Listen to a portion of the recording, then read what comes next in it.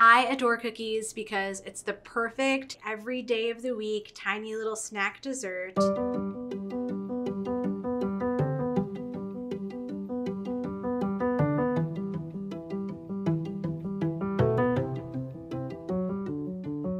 For me, an amazing cookie is balanced between sweet, salty, and rich and tasty. Cookies all started with explorations in baking off little drops of cake batter to test the oven or the hearth. After that, it became cookie mania in America, and variations on the genre were in everybody's cookbooks, starting with oatmeal raisin cookies, the invention of the brownie, and then the invention of the chocolate chip cookie in 1938 by Ruth Wakefield.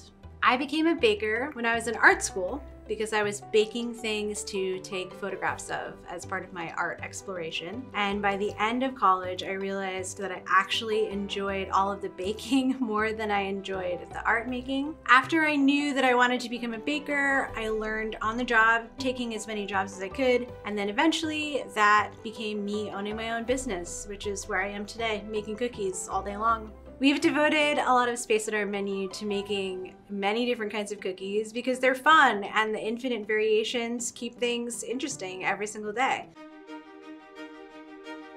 This series is for bakers of all levels and anyone who likes to nerd out on cookie history and cookie technology like I do. So in this series, some techniques I'll be sharing with you include variations on the chocolate chip cookie utilizing 3 different temperatures and styles of butter. Then we have a variation in sugar, fat, and flour ratios exploring the traditional sugar cookie. The essential ingredients in a cookie are always fat, flour, and sugar. Everything beyond that is a variation. Once you get these recipes down, you will see that you can riff on them in any number of ways. Different add-ins, different spices, different extracts. You can change the cookie recipe to suit your taste very easily. Butter is an essential ingredient because it adds texture, it adds flavor. The fat in butter carries the other flavors in the cookie directly to your palate.